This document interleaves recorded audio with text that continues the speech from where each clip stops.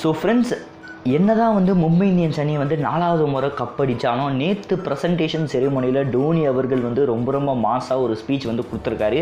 So அதில் அவர் என்ன சொல்ல வந்தார் அப்படின்னு சொல்லி பார்த்தீங்கன்னா, ஸோ எப்பயுமே வந்து ஜெயிக்கிறதும் தோக்குறதும் வந்து லைஃப்பில் வந்து ஒரு பார்ட்டாக தான் வந்து இருக்குது.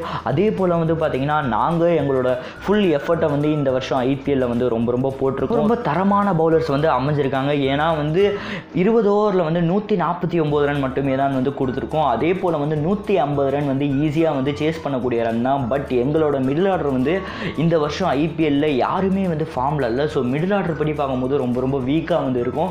ஸோ அதுதான் வந்து ரொம்ப முக்கியமான காரணம். ஸோ இன்னொரு சைடு பார்க்கும்போது வாட்சன் அவரோட இன்னிங்ஸை வந்து ரொம்ப அட்டகாசமாக வந்து ஆரம்பித்தாலும் மிச்சம் பிளேயர் யாருமே வந்து பெருசாக ஒன்றும் நிற்கலை.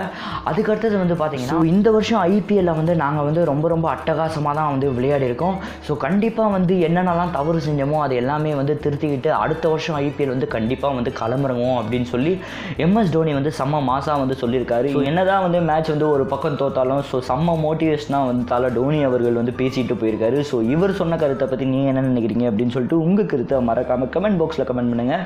இன்னும் பல கிரிக்கெட் அப்டேட் வந்து காத்துட்ருக்கு. ஸோ சப்ஸ்கிரைப் பண்ணலாம், மறக்காமல் சப்ஸ்கிரைப் பண்ணுங்கள். அப்படியே பக்கத்தில் இருக்க பெல் பட்டனை சேர்த்து டங்குன்னு ப்ரெஸ் பண்ணுங்கள். ஸோ நன்றி, ஜெய் ஹிந்த்.